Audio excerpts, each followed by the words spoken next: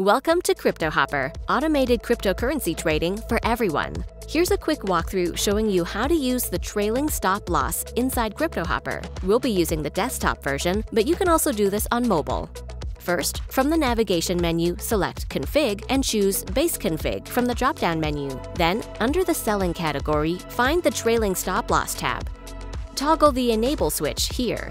Now, two settings are essential with the trailing stop loss: the trailing stop loss percentage and the ARM trailing stop loss. The trailing stop loss percentage determines how much the price should drop before your hopper automatically sells the position. You can enter a percentage here.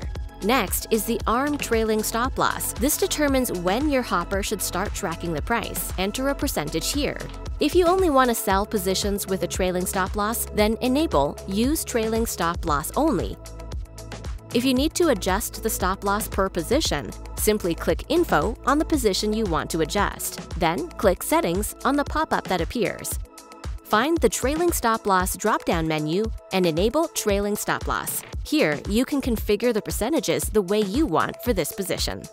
That's it! You now have an active trailing stop loss that can be configured at any time. Level up your trading game with Cryptohopper.